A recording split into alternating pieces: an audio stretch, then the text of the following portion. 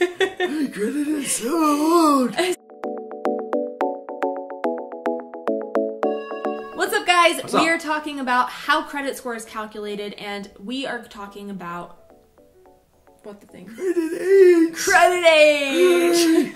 My credit is so old. So a factor in determining your credit score is your credit age. Now, this isn't as complicated as it sounds, okay? Basically, all credit ages is it's showing an average of how long you've been in the credit card game, okay? So basically what they do is they take the age of your accounts, which we're gonna explain, and they divide it by the number of your accounts, okay? So basically, you had a really good example on how this works. Yeah, so credit cards are like the easiest way because there's like, you know, a date that you sign up for the card.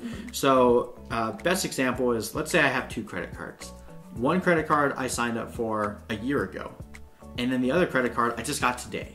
Ooh, new credit card. So I have 2 credit cards. One is a year old and one is a day old. So the way that they're going to calculate my age is they're going to look and say, okay, your credit age is a year and a day divided by 2 credit cards. So you're like 6 months and half a day old. Yeah. And, you know, obviously the more credit cards you have, the more it's going to be dividing by.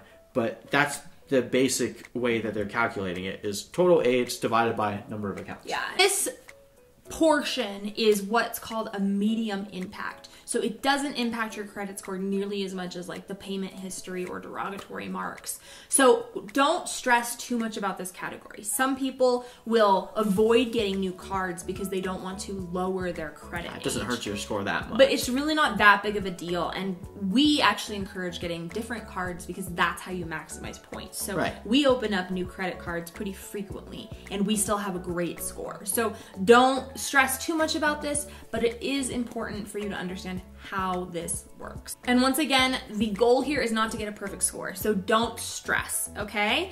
As long as you're above like 750, which is a great credit score, Yeah. you're gonna be able to get any card you want, Yeah, pretty much any loan you want. Because like with this being a medium factor, it's still going to play some, you know, part into your score. So to have a perfect credit score, your credit age has to be like 10 years old. Well, especially if you're just starting out with credit, like that's going to take a while. Yeah. And don't worry so much about having a perfect score. Like your credit score doesn't need to be 850, which is the maximum for you to get, you know, really good credit cards or be able to actually buy a house. Like 750 is considered excellent. It doesn't actually get you any more to be at 850. Gotcha. So that is how that works. We hope Hopes is Why do I always do this? We hope this was helpful for you. If you have any questions, please let us know in the comments below, and we would be more than happy to get back and help you. So Yeah, and make sure you subscribe to our channel so that you can see all the ways the credit score is calculated. bye. Bye.